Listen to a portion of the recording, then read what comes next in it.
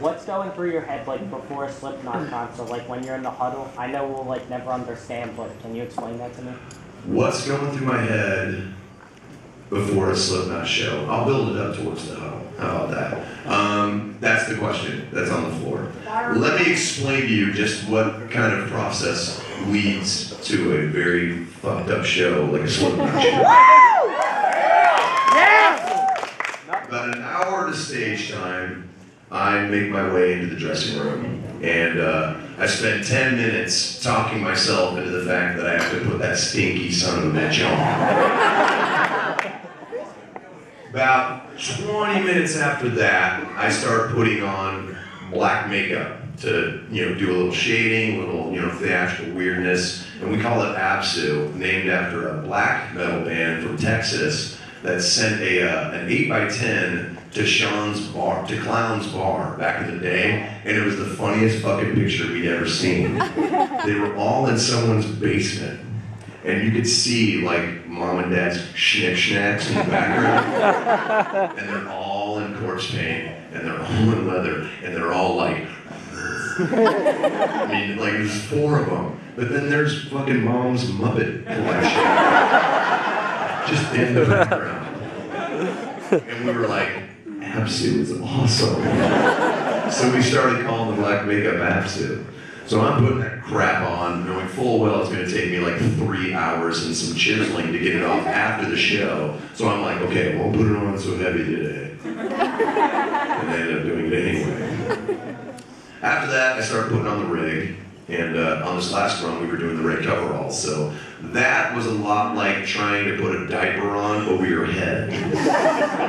Because they're so misshapen. Like, I don't know if you've ever worn a pair of coveralls. Yeah.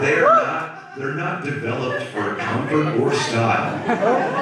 It's open in the areas that you really don't need it to be, and then snug in the areas that really, really are not very complimentary, especially in a cold day. I start fucking getting into that summer, bitch. Ugh. Zip it up. Now there's about 10 minutes for me to start warming up and shit, which I got kind of a sore throat, but I will do my very best impersonation of my warming up.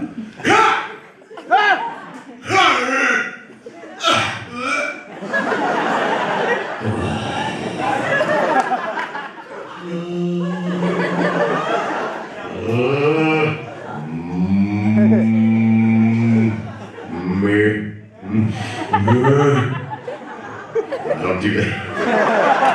I just think it's funny as shit.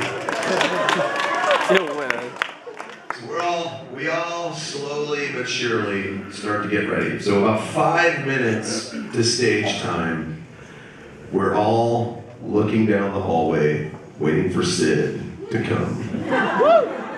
Because Sid is that guy. Everyone has that guy. You've got an hour to get to a gig or dinner or anything like that. That guy shows up 3 minutes till and says, I just need to grab a quick shower. And because Sid wears more fucking weird gadgetry than Optimus Prime, we're all standing in the fucking hallway just going, Sid!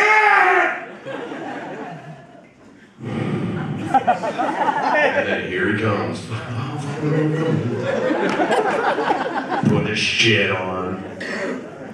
So, right before the huddle, we all hug each other. And that's one of the things that I miss the most about Paul, to be honest. He gave such great hugs. He was just this big, fucking badass motherfucker. And he would just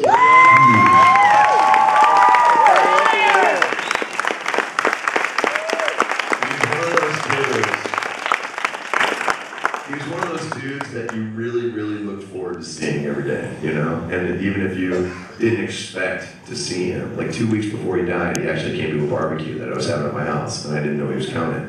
And I was like, oh, what the fuck, dude? And he comes bouncing in, he's like, hey, motherfucker! Cooking, you gonna eat? Yeah! Bowling don't sound anything like that. Anytime I hear him, it just gets me going. But we hug each other, and then we all bring it in. And we take a second, we kind of focus the energy in. And because we know what we're going to do is a little different, a little fucked up. And there's just a special place that you have to go to when you're going to go there, you know? And we do it together. And as soon as we're done in that huddle, we're not 9 people anymore. We're one band. And that's what's very special about it.